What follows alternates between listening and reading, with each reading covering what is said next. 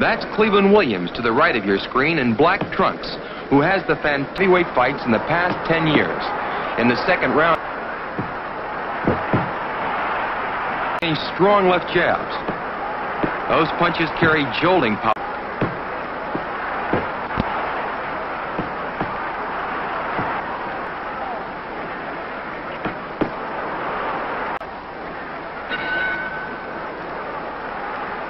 Ago.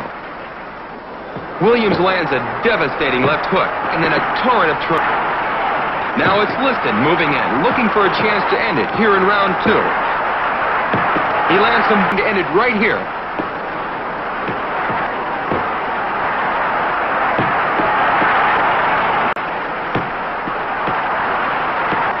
And right by Liston.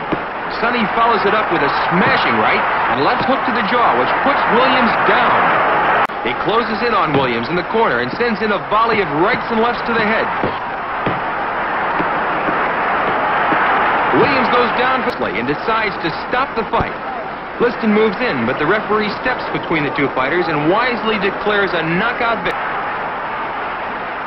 Sonny walks over to shake hands with Williams.